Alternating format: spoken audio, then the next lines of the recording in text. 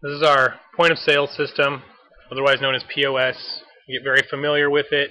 You use it to clock in and out when you get to class and leave. Keeps track of attendance for us and how many hours you've completed in the program. Here you would enter your student number, which would be given to you. Your name will show up here. This is the example number for John student. Choose which section you're in, bake shop, a la carte. You'll use this mostly as a server, so clock in as a server. Here's the dining room. So say you get a guest seats at table 111, enter the number of guests. Let's just say one person comes in for lunch. Then over here would be the ticket, and these are the different categories of the menu, and these change fairly frequently with whatever menu we're running that week.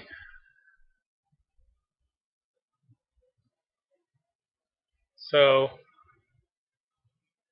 you start their order. They want tea. You simply just push the tea button. As an appetizer, they want salmon cakes. You push that. It shows up over here on the ticket. You push done, and it sends the information to the printer so the line cooks can start preparing the food. Just like that. So they've got their appetizer and their beverage, and you've taken their order for their entree. Come back to the POS, enter your student number. Now the table is green because it's an active open table. Click on that. What you've rang in is already over here on the side. So entree, there's many different options here. Say they order the grill special, pork or beef we're running right now, beef, and then a temperature scale comes up on how they want their piece of beef cooked. Say they want it medium rare, push that in.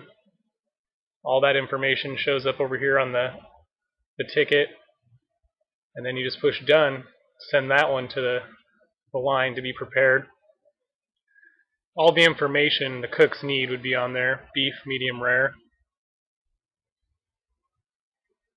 So they're finished eating, they didn't want dessert. It's time to close that table out and print up a check for them to pay. Make sure that it's all correct. And then down here there's close to close that table. And then you would select the tender that they were paying with. Cash, card. Students can pay with their financial aid. Now the table's cleared out. When you're done serving, you would go to the WWT screen, and you have some options down here: clock out, check out. Check out, you want to run after you're done serving, and what that does is it prints up a summary, a sales summary basically, of all the tables you had and what they've got, how much money. This is very important to do. And then of course when you're finished with class for the day, you would just clock out. It prints up another summary sheet that shows when you were in, when you were out of class. Keep track of your own hours, just like that. That's it.